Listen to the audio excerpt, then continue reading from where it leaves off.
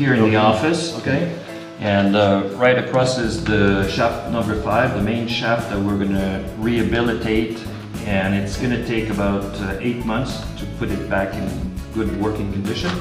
Right next to it, we're gonna walk underground. This is flat, okay? So, and this is gonna take us to the smaller project of shaft number 3. And this is where we're going to start operations in 2-3 months, very, very inexpensively. Okay, we're going to rehabilitate that. We're going to show you this. Then we're going to go back like this, and then we're going to walk down to here. So we're going to walk down to level 2, 3, and 4, and this is where we're going to start working. It's going to be kind of labor intensive at first, 40, 50 tons a day. Then we're going to bring some equipment in next January or February to double that to say 100 plus per day. Okay, so so we're going to go down. This is where the first ropes are, some ladders, and then we go here. Okay, and then this material will be going underground under the shaft number 3.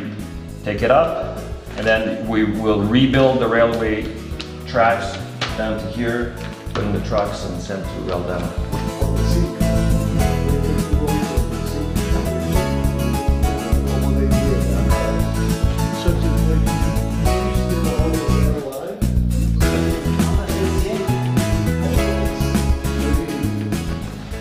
So imagine how much that would cost if you started brand new. Right? This thing? Yes. I don't know, maybe $1 million. $1 million, right?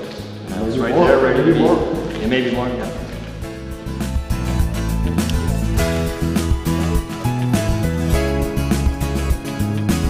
Walk like that. Now we're here.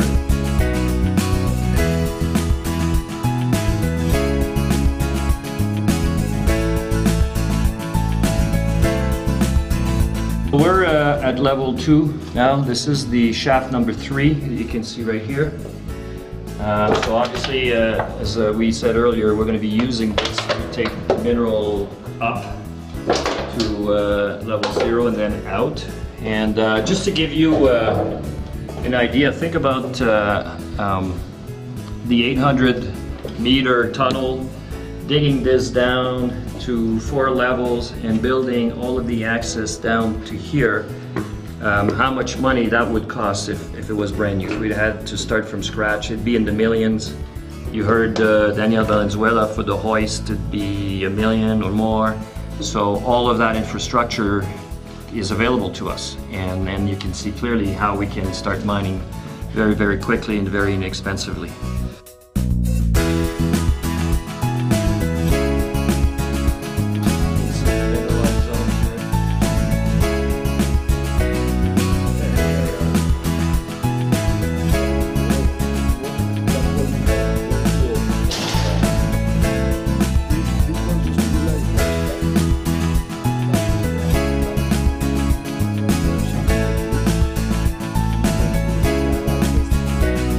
So we're at the hoist of shaft number 1, which is actually a bigger shaft than shaft number 5, where we're going to rehabilitate.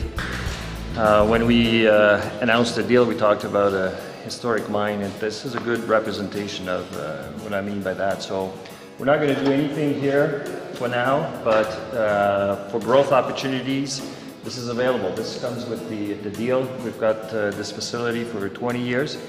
And as we get shaft number 5 rehabilitated and we take 400 tons per day, and we can sit down and plan what our expansion would look like, and it may or may not include rehabilitating this shaft also.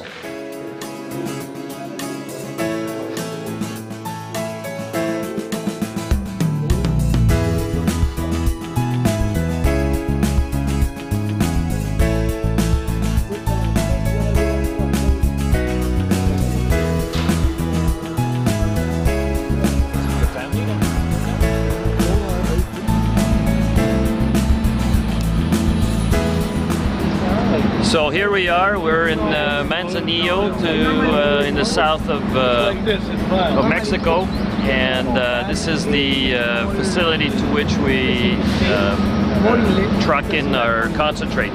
So behind me is the facility, the Trafiguras facility, where they stock the zinc concentrate. At the back, the one that's covered is the lead silver concentrate, and behind here is the copper concentrates. So whenever we put Las Cristinas into production, this is where the concentrates are going to be shipped.